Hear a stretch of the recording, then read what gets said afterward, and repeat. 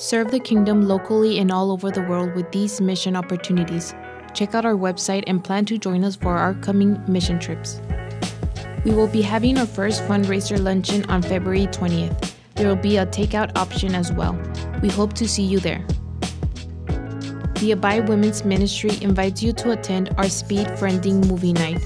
Join us in the underground for fun activities to get to know one another, with great food, snacks, and a movie. Let us know you are planning to join us by signing up on the website or calling the church office. Childcare is available by reservation. Today is the deadline to register for Couch to 5K training. Sign up to begin 10 weeks preparing to complete a 5K with joy. Our goal is not competition, but completion. We will plan to run to the sun on Saturday, April 16. More details to come. The Adult Special Needs Sunday School class meets Sunday mornings at 10 a.m. This is a small class designed for adults with special needs who can participate in Bible study activities.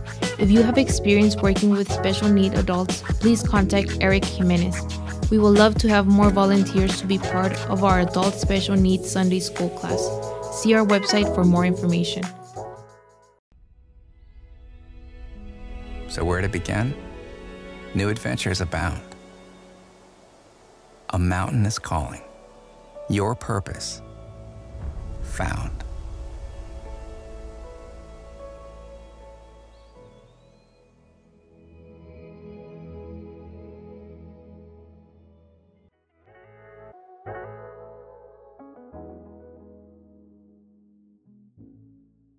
You are my passion, Lord. You're the one How great the chasm that lay between us. How high the mountain I could not climb. In desperation I turned to heaven and spoke your name into the night. Then through the darkness, your loving kindness tore through the shadows of my soul. The work is finished, the end is written. Jesus Christ, my living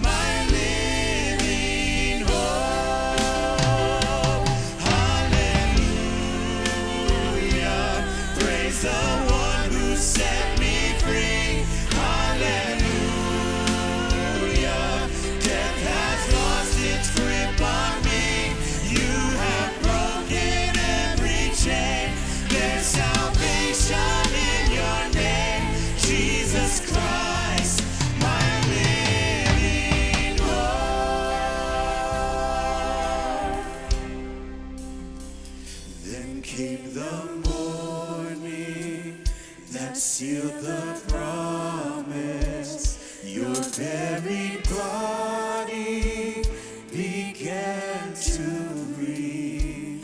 Out of the silence, the roaring lion declared the grave has no claim on me. Then came the morning that sealed the promise. Your buried body began to breathe. Out of the silence, the roaring lion declared the grave has no claim on me. Jesus, yours is the victory.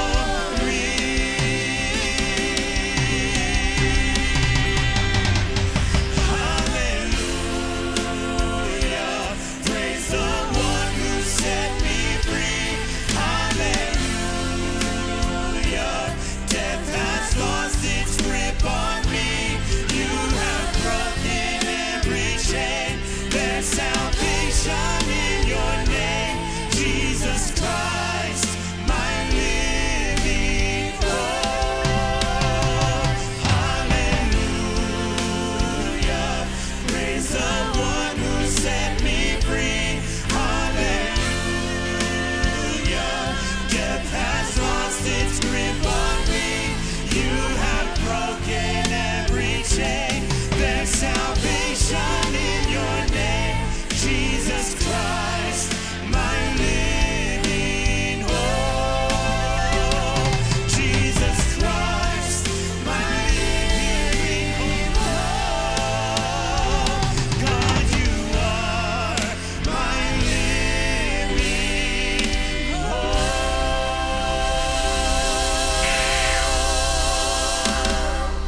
Amen. Amen, church. It is so good to see you here today. Please be seated. Hi, my name is Nicole Dela Cruz McLean. I read this verse that said something along the lines of, all the hairs on your head are numbered. But I just remember reading that, and I remember just thinking, like, if all the, that's a lot of hair. If all the hair on my head are numbered, then I must be important. And that's where I started realizing that I was important to God. And I wanted to know more about him, and I wanted to have a relationship with him. So back in January of 2021, my brother, I got a call that my brother was in critical condition. He'd gotten shot and robbed, and I immediately, I prayed to God to save him, and I told God in my desperation, like, you know, I'll do whatever if you just saved my brother, because I wasn't ready to lose him. And a few hours went by, and I felt this peace, like a weird peace. And I get a call from my mother saying my brother was stable. And I just knew that, you know, God had answered my prayer and the prayers of the rest of my family.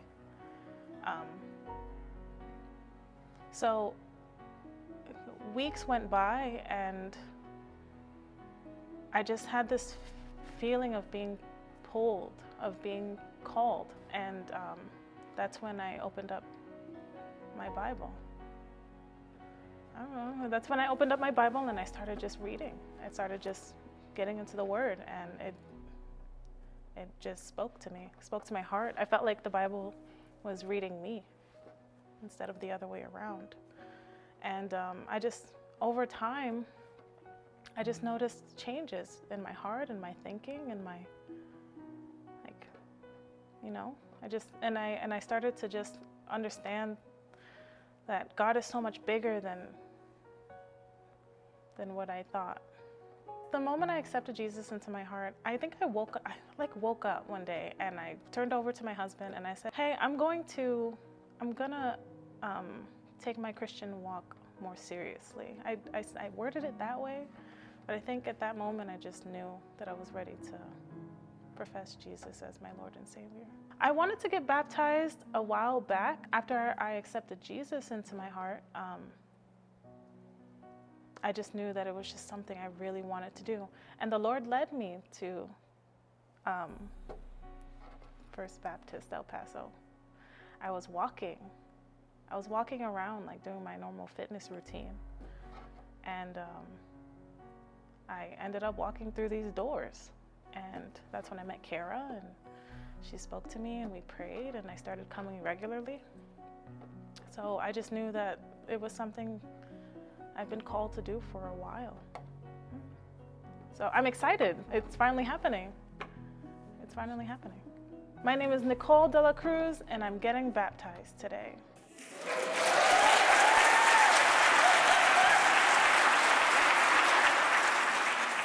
Indeed you are. This is Nicole de la Cruz McLean, and she wants you to know, as you have seen, that she trusted Jesus as her Savior and wants you to know that, and she follows him in baptism today, okay? Nicole, because of your public profession of faith in Jesus Christ as your Lord and Savior, and in obedience to his command, I'm honored to baptize you as my sister in Christ. In the name of the Father, and the Son, and the Holy Spirit.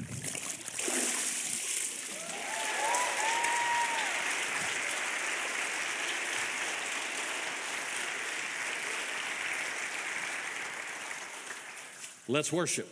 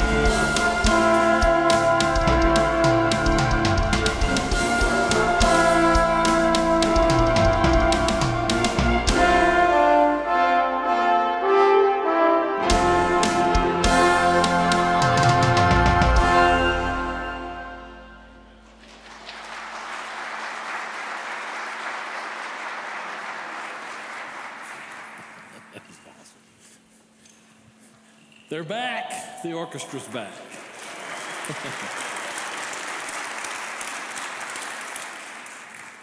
Aren't you glad you came to church today? Amen. I am. I'm glad you came too. I'm glad I came, but I'm glad you came too. Have a Bible, go with me to the book of Luke, chapter 22. and the book of Acts, chapter 2. We've been taking a road trip of sorts. I started in the first week of January working into a series that I'm calling Road Trip. It's a study through the book of Acts, and we won't hit every verse individually. We'll probably take bigger ideas and jump through, but what we're intending to do with that is to emphasize not only Luke's version of the early history of the church as those Christians, the apostles and followers of Jesus that just kind of kept mushrooming out into a bigger and bigger group of people as they took the good news of Jesus Christ across the known world at that time through Jerusalem and Judea and Samaria, the uttermost parts of the earth, as we saw in that passage. But they worked their way around up into modern-day Turkey and then over towards Rome and ultimately to Gaul. And it's just an amazing story as we consider how this message of hope, the love and the life of Jesus Christ on the lips and through the behavior of those early Christians was contagious, and the church just grew and grew. And today, as a church, we stand as the contemporary group of people that hold that trust to take the good news of Jesus Christ into this world. So this is a road trip for us, the gospel on mission, as we prefer to say most of the time. And as we do that, I just highlight this little truth for you. Road trips tend to be forward-looking. In other words, when we plan these trips and are on these trips, we have itineraries, and those itineraries are designed to help us know where are we today, what are we doing today, what's tomorrow, what do we do, how do we do it, and where are we going. They tend to look forward. Let me give you 3 different road trips to look forward to over the next handful of months. I'm going to say, let's just kind of take off a chunk and say over the next 6 months, you as a member of our church will have the opportunity to go to Waco, Texas. That's a little underwhelming. I just have to tell you, you know, there's a little Baptist school over there. But we, through our missions committee and our global missions team, and Jeremy, I think, is maybe part of this with some of the student ministry stuff, we're going to send a group, and you might be part of that group, you just didn't know it till today.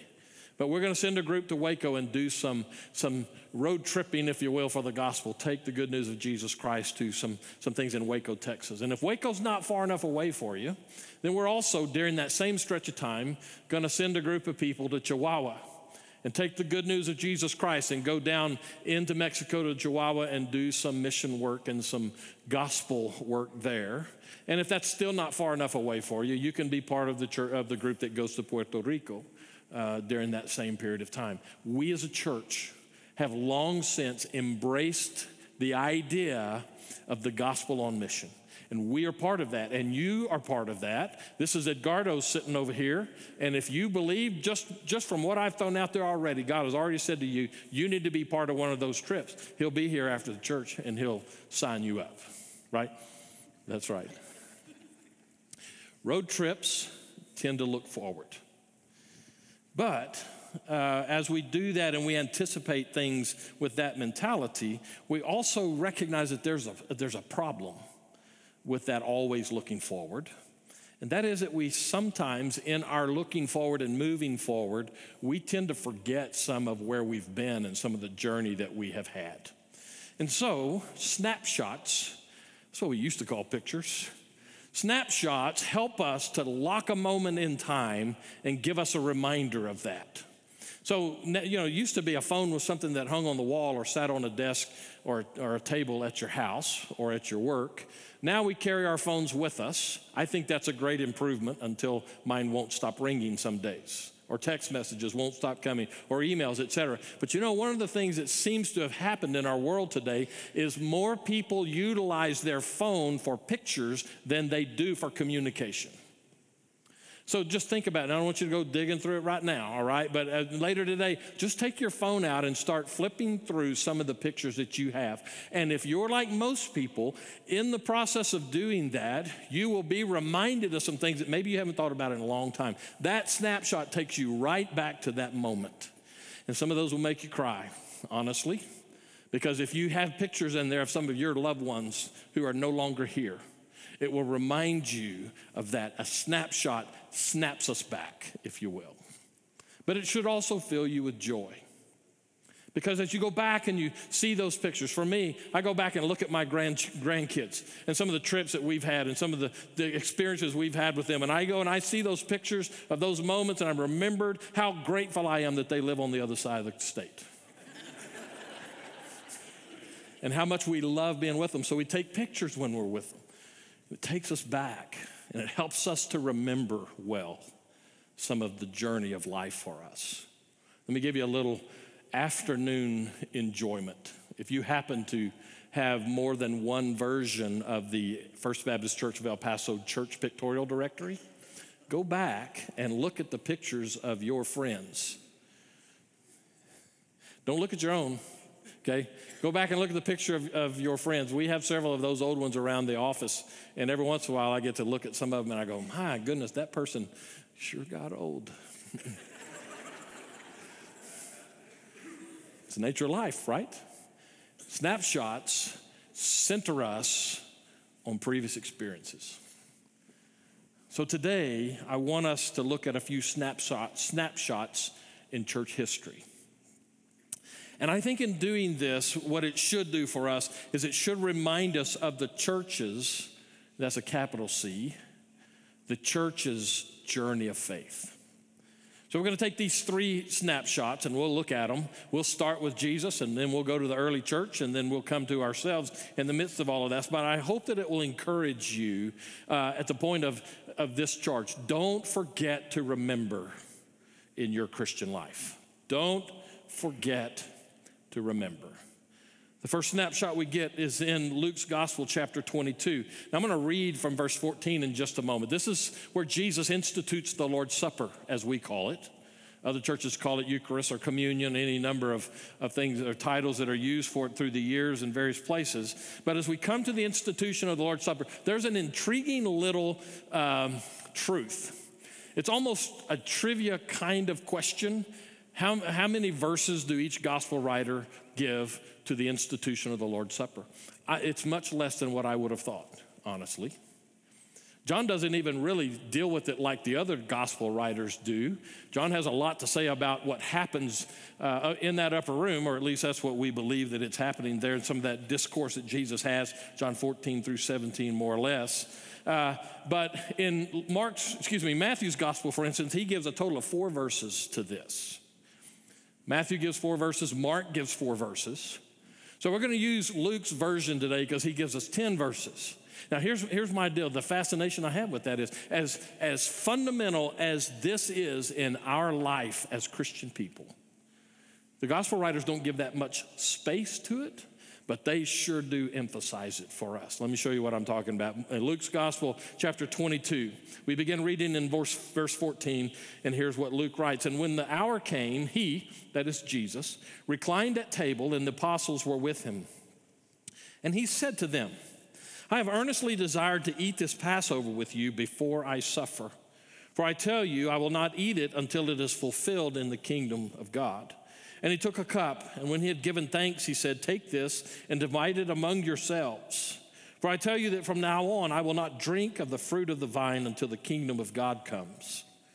And he took bread, and when he had given thanks, he broke it, and he gave it to them, saying, this is my body, which is given for you.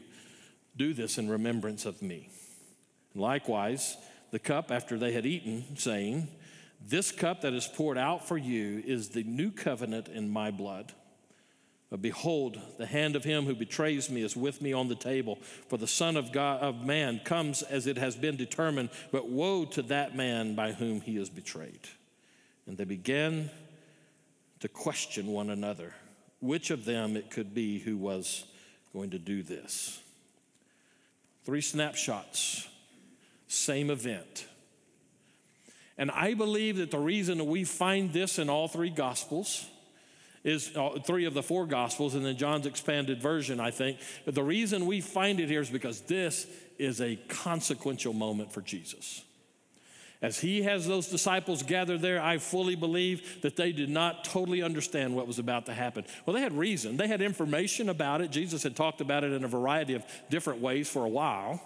They even had some, if they had been inclined to look at it, they could have gone back into some of the earlier prophetic material and at least had some inkling of this suffering servant and what might happen with that. But in the midst of this, it's as if they're there, but they're not totally grasping what happened. That happens to us a lot in church, I think, and in our walk with God. Sometimes we're in pivotal moments, consequential moments, and we don't realize it until later sometimes. But they give it to us because it's important. Let me take that phone analogy again in your pictures. If this were a picture in your phone, this should be one of those that you would safeguard in some way, put a password on it or something to make sure that it never got deleted. This is an important moment. And this snapshot in time is Jesus just before he goes and gets arrested, just before he goes to the cross, just before that whole passion event of Jesus Christ that culminates in his resurrection from the dead. Jesus stops and he pulls his disciples together and he says to them in no uncertain terms, do this. That's why we do this, because Jesus gave a command that we believe stretches to all Christians of all time. It's important. And so it helps us to remember not to forget. Don't forget to remember the sacrifice of Jesus Christ. But sometimes in our march forward, even in our march forward on gospel mission, we can get so wrapped up in the busyness and in the project that we forget to remember. The second snapshot actually comes from the book of Acts chapter 2. I won't go into this much now because at some point in the fairly near future, we'll probably be covering this again. But in Acts chapter 2, after the day of Pentecost and the coming of the Holy Spirit and all that's wrapped up in that, in Acts chapter 2 now we come to this little statement. It's a snapshot set of verses. Scholars refer to these as the summary passages of the book of Acts. Here's how we might understand it. Dr. Luke is the narrator as he puts this history together. And it's not a full history. We just have these different events in the lives of different apostles and people around them as they go forward. And it starts off with all the disciples there on that hillside. It's going to end up with a focus on Paul that's been a number of chapters long. But in the midst of all that, the real subject of that is the spread of the gospel of Jesus Christ through the Holy Spirit's actions. Every once in a while, though, Luke will step back from that focus on an individual or a group of people, and he steps up and gives kind of a narrator's summary of what's going on. So we follow these in the book of Acts, and we find here he stops, and this is the first one of those summary statements, and he gives us kind of just this characteristics of what the church was doing and what they were about. That's what we find in chapter 2, verses 42 and following. So as I read, you follow along. And they devoted themselves to the apostles' teaching and the fellowship, to the breaking of bread and the prayers. And awe came upon every soul, and many wonders and signs were being done through the apostles. And all who believed were together and had all things in common. And they were selling their possessions and belongings and distributing the proceeds to all as any had need.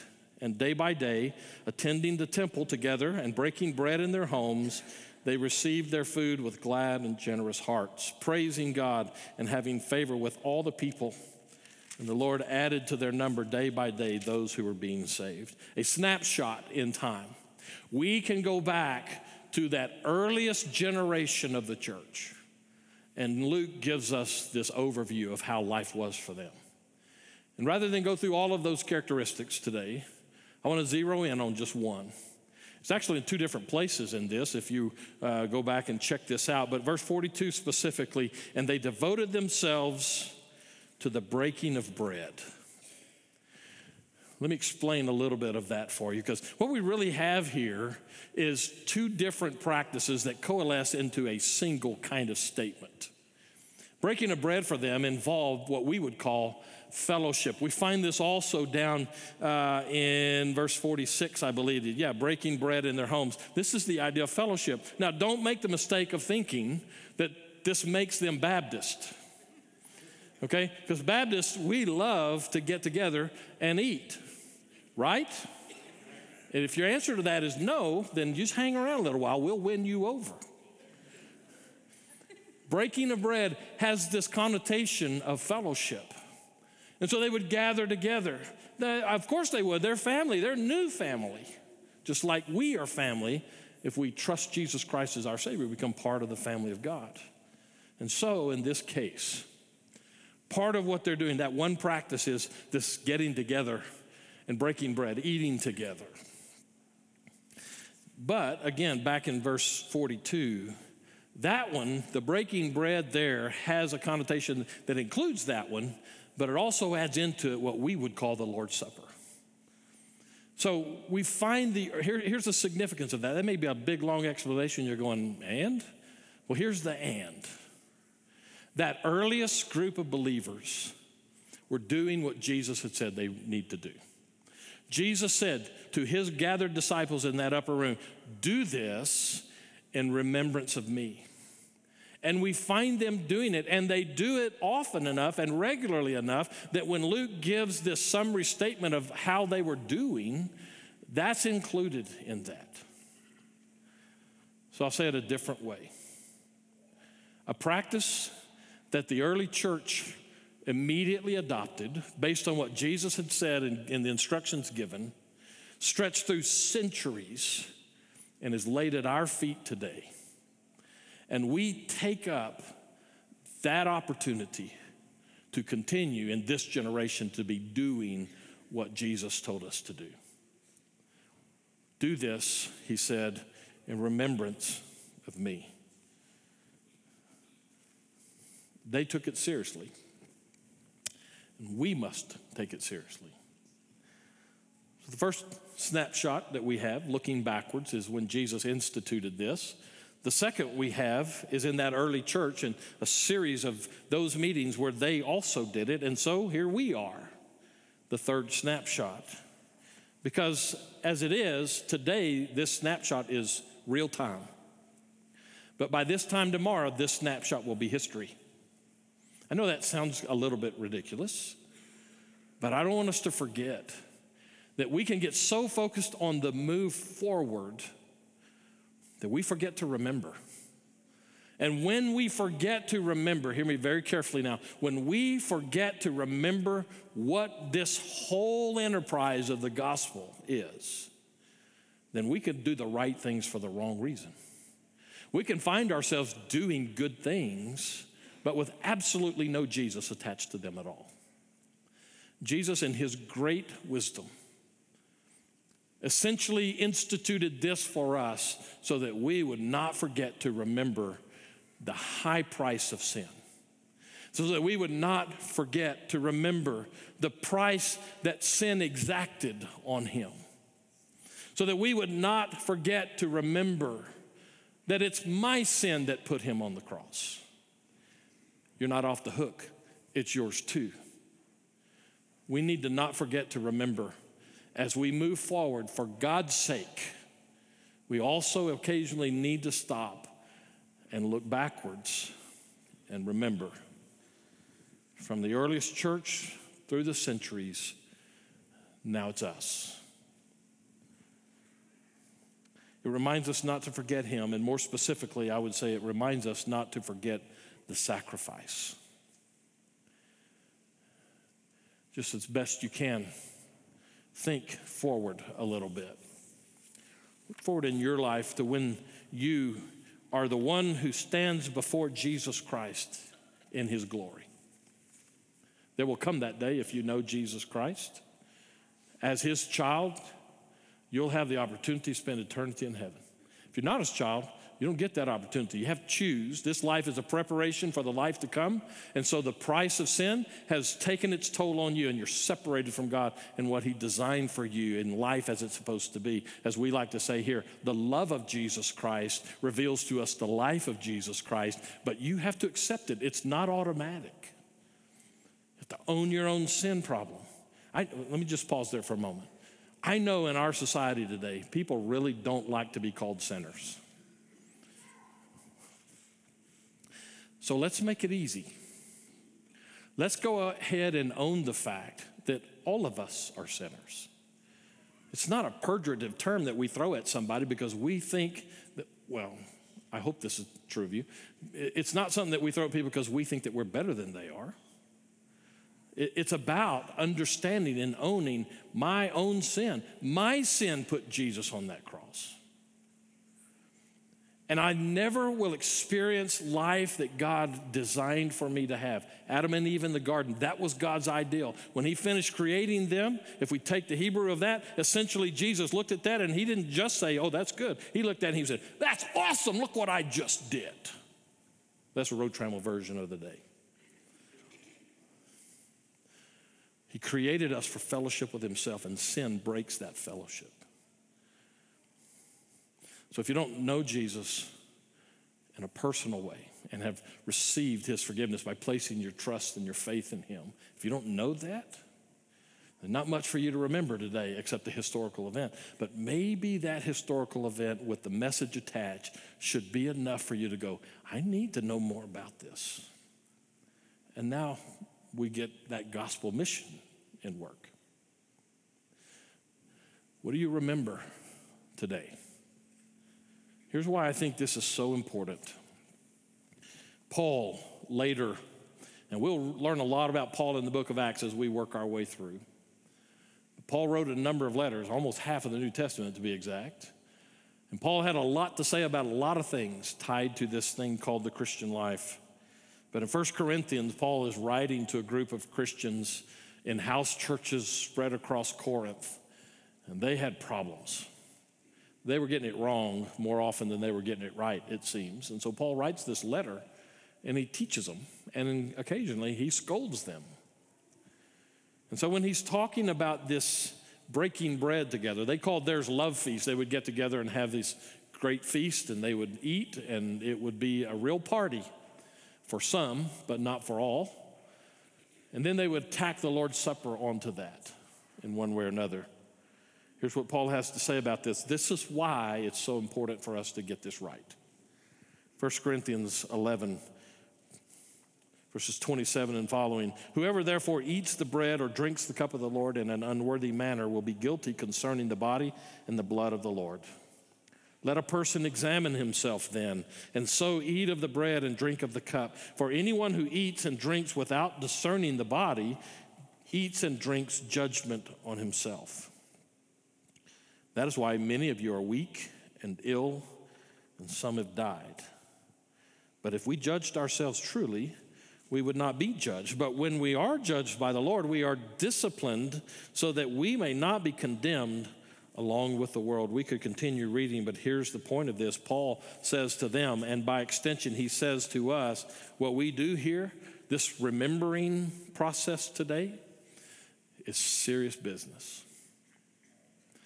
It's also a worshipful business. I want to get the warning out there, but I also want to put an invitation out there that says this ought to be one of the high moments of worship for us. It is for me.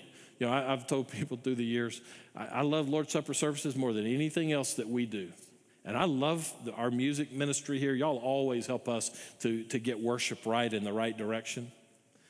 But when I'm able to do the Lord's Supper, even though I'm involved here, as these men will be, I get to draw a circle around myself and close everything else off and do business with God.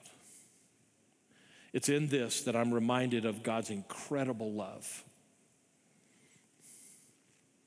And it's in this that I'm reminded of my incredible sin problem. And it's in this that I'm reminded that cross event and his resurrection from the dead redeemed me and you that makes me just want to fall down and say thanks. Let's remember well today, shall we? So in order for us to do that, as we transition now into our time of partaking in the Lord's Supper, I want to ask you to do what I just suggested. As best you can, right there in a room full of people, I want you to kind of draw a circle around yourself.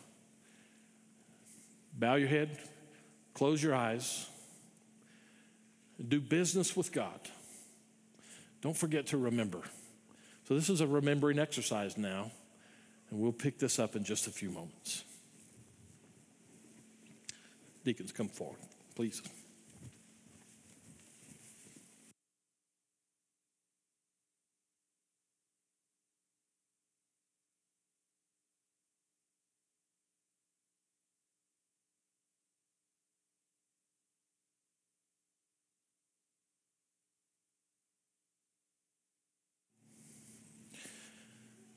Father, as we move into this celebration, help us to remember well, please. If we have been guilty of trivializing your sacrifice, if not by word, then by deed, please forgive us. Please remind us today of the high price of sin and the sufficient supply of grace through your Son, Jesus Christ. His sacrifice on the cross is victory over death and is drawing us to your heart, back home with our Creator. Help us to remember well. In Christ's name we pray. Amen. Before we distribute these elements, I want to remind you of the way we set this up. This is the first time in now 2 years, almost exactly, where we've been able to actually pass the trays and to do this. We've been trying to find other ways to do it, and we've used those little kits. And some of you, I recognize, we know that some are still a little bit nervous about the spread of Corona and the Omicron variant and all those other things that might kind of slip in on us and cause us to go, is this safe?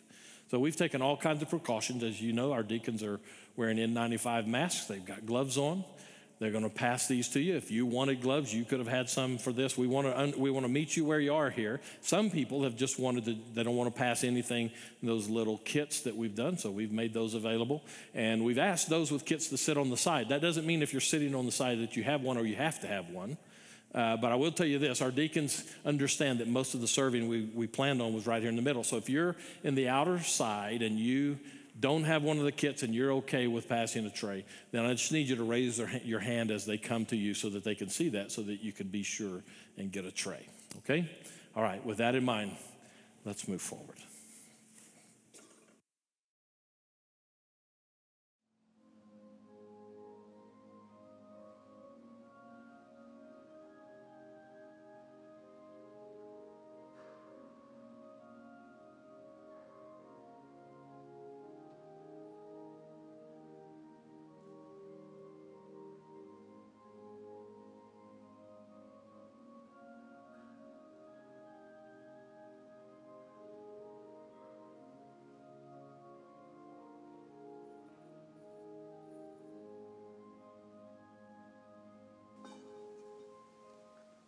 Join me in prayer, please.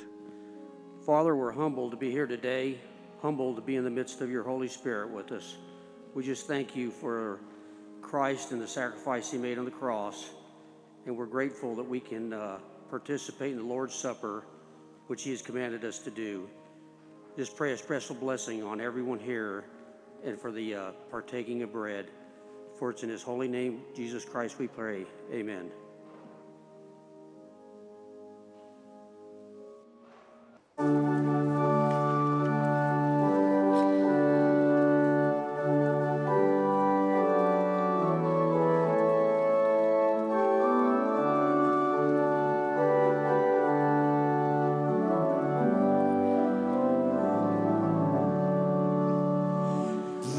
Assurance, Jesus is mine.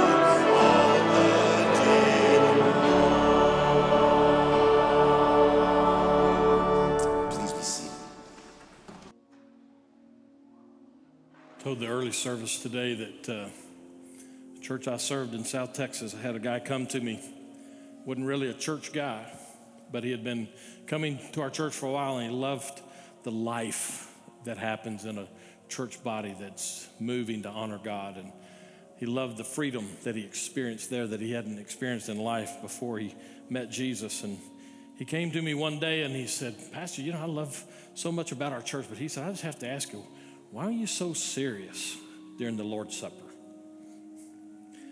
How would you answer that question? Here's my answer. It was my answer then, and it's my answer today. When I come, let me just make it personal. When I come to a moment like this, and the whole design is to remind me of my need for a Savior, and then I see that Jesus is the only fix for my sin problem. And he said, do this in remembrance. I don't know how you do that without being reverent. I don't understand how it cannot be something that causes us to just pause and go, I don't deserve this. And yet he gave it. So I think that's a good point of reference for us. I hope that it is a reverent moment for you, a holy moment for you. And so for just a moment, I want to not address you, and I want to speak to those who join us who are homebound. So I'm going to talk to the camera for just a minute. But those of you who are at home and cannot be this and be here for this, and maybe many of you are not even members here, but we know that you watch regularly. We appreciate that, and we trust that what we do here is a ministry to you at this stage of your life. We want you to know that as we come to do this, and those of who are our homebound who are watching this actually next week and you've got your kit, we want you to know that we love you, and we want you to know that you're still part of the ministry of this church. As you pray for us, we're grateful. We benefit from that, and you do too. So God bless you for that. For the rest of us now, we take you to Paul's writings, again in 1 Corinthians.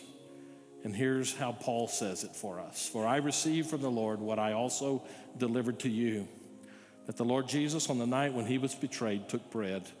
And when he had given thanks, he broke it and said, this is my body, which is for you. Do this in remembrance of me. This is a cracker. We know that. But it is symbolic of the broken body of Jesus Christ by his own choice and by God's design, so that we might have life. And so, our dear Lord Jesus Christ, we remember and we are grateful. Help us to live grateful lives. And it's in your name we pray. Amen.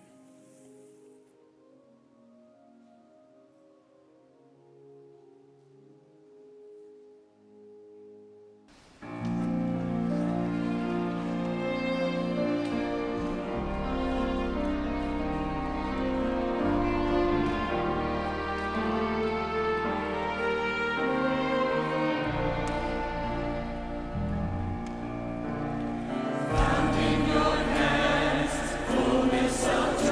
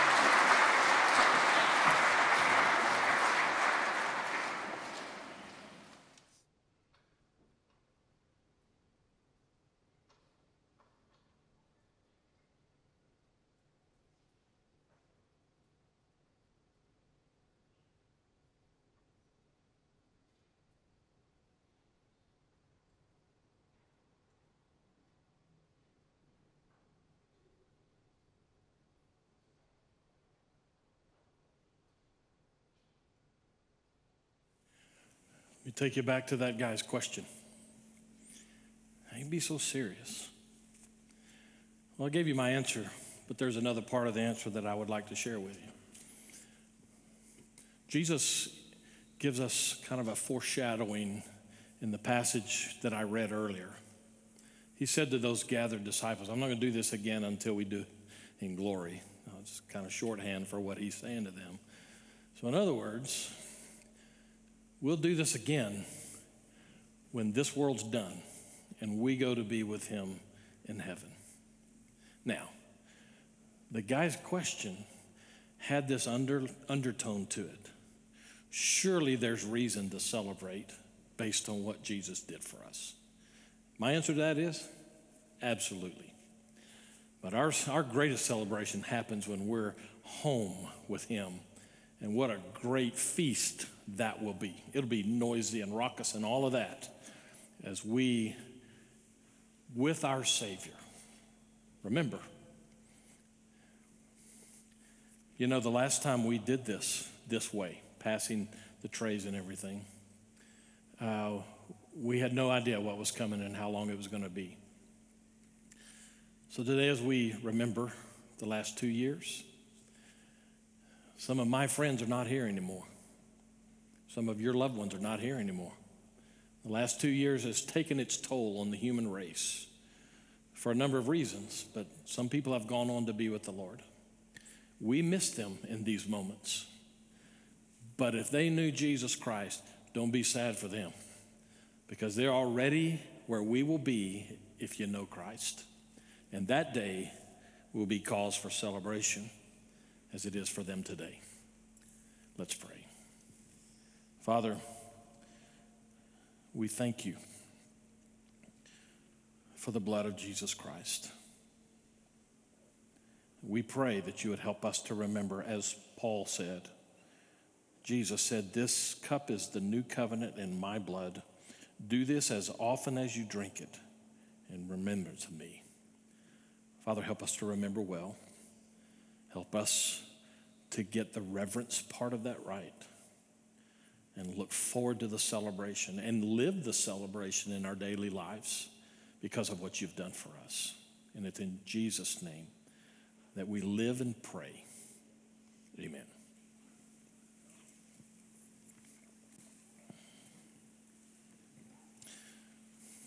Thank you, man. You may be seated. What we want to do is have an invitation. Doesn't make much sense, does it, for us to talk about Jesus and his gift of salvation and celebrate it and remember it without giving you the opportunity to respond to it if you've not done so. So that's what this invitation time is. Edgardo and Eric will be down here to help us. If you have, maybe you need prayer, maybe you want to join the church, maybe you want to talk some more, maybe you want to give your life to Jesus Christ today. That's what this invitation time is for. At the close of this time, we'll have a video announcement, and then Jim Barrett will lead us in prayer. But as you're exiting, as is the custom of our church, we will have deacons at the doors with baskets. We take a benevolence offering every time we do the Lord's Supper. Benevolence for us is not a budgeted thing. We do that out of the free will gift specific offerings, and we do those at the close of these services. And our church has a very broad footprint of doing benevolence. And so your offerings at that point help us to do that. So that's what those baskets and those will be at the exits as you leave, okay? Invitation time. Let's stand and sing.